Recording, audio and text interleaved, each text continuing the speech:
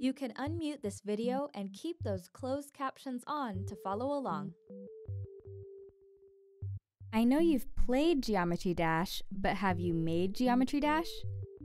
In this lesson, you'll make your first real game where you could tap on your screen to make a square jump and avoid spikes.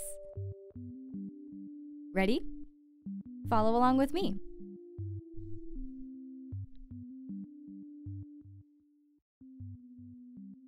Right now we're in the editor. This is where we'll choose what will go into our project. We'll start by adding a square as the hero of our game. First, tap the plus button on the bottom of the screen to open the Objects menu. Tap the star icon on the bottom of your keyboard to get to the shapes. And tap on the square. Next, move the square into position. Let's drag the square to the middle left side of the screen, right around here. Now, press the play button on the top right to see how it looks in your game. Does your screen look like mine? If not, go back to the editor and move the square so it looks like it's sitting on the dark blue ground. All right. In the next step, we're going to code our hero to bring it to life.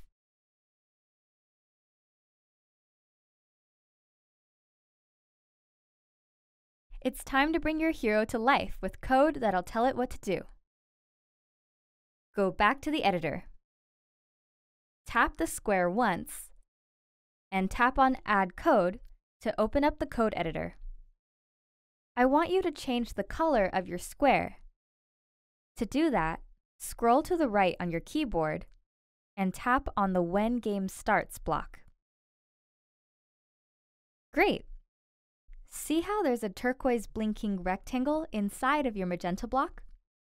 This is the cursor, and depending on where it is, your keyboard will change. Your keyboard should have rainbow blocks now. If the blocks in your keyboard don't match up with mine, pause the video and check that your cursor is in the right spot. Next, scroll over to the green Looks and Sounds blocks and add the Set Color block. You should see a bunch of colors to pick from. Let's tap on the orange color. Great! Now I want you to write a rule that says, when you tap the screen, the square will jump. To do that, first tap the white space beneath your magenta When Game Starts block. Your keyboard should now show magenta blocks. Tap on the When Is Tapped block. It should automatically show a picture of an iPhone or iPad screen, and your turquoise cursor should be inside your magenta block.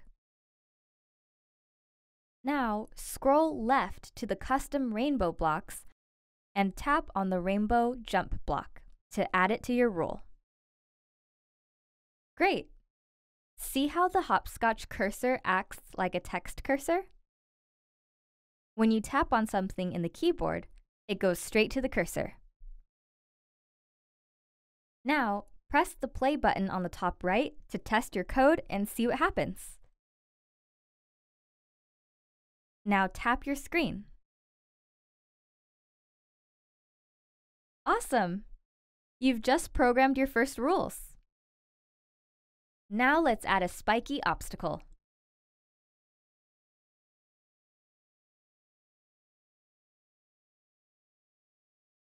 Tap the Edit button to take you back to the code editor, and tap the X on the top left to bring you back to the stage.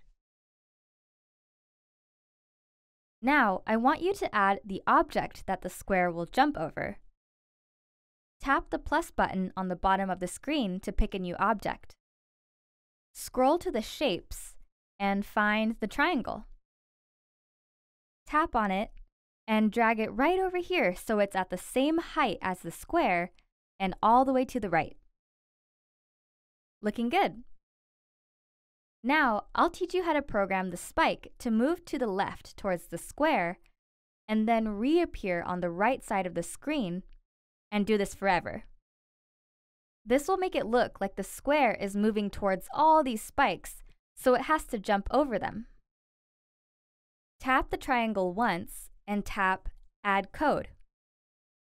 Tap on the magenta When Game Starts block. Just like for the square, let's change its color by scrolling to the green Looks and Sounds blocks and tapping the Set Color block. Let's make the triangle red by tapping on the red color. Cool.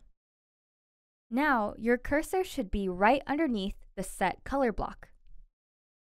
I want the triangle to move left towards the square, so scroll to the left on your keyboard to the custom rainbow blocks, and then add the rainbow Make Infinite Spikes block. It's a custom block that we've made for your game.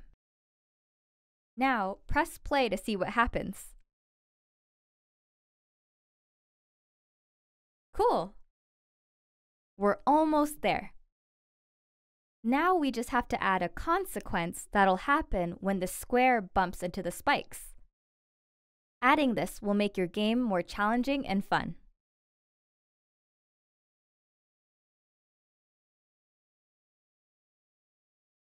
Go back to the editor and tap the X to close out of the code editor and bring you back to the stage. Now tap the square once and tap on C code. The goal of Geometry Dash is to make our hero jump over the triangle without touching it. So let's add rules for when you miss and bump into the triangle. We'll make the square spin out and disappear. Then, after a couple of seconds, it could reappear so you could play again. First, scroll on your keyboard to where it says Collisions and tap the When Bumps block. Now it'll give you a few options to choose from. Tap the triangle. This means when our hero bumps into the spike, we could code what'll happen. Let's add 3 rainbow blocks in this order. First, tap on the rainbow spin block, then tap the disappear block, and then tap the reappear block. Great! Now press play to see what happens. When you tap and avoid the spike, you're all good. But when you run into the spike, whoa, it spun out of control.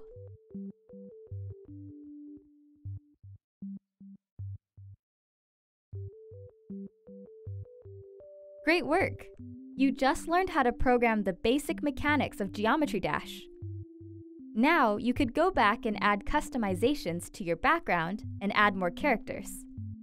Can you think of more ways to make the game more challenging and fun for your players? I'm excited for what you'll create. I'll see you in the next lesson, where you'll learn even more about coding your own games. Happy hopscotching!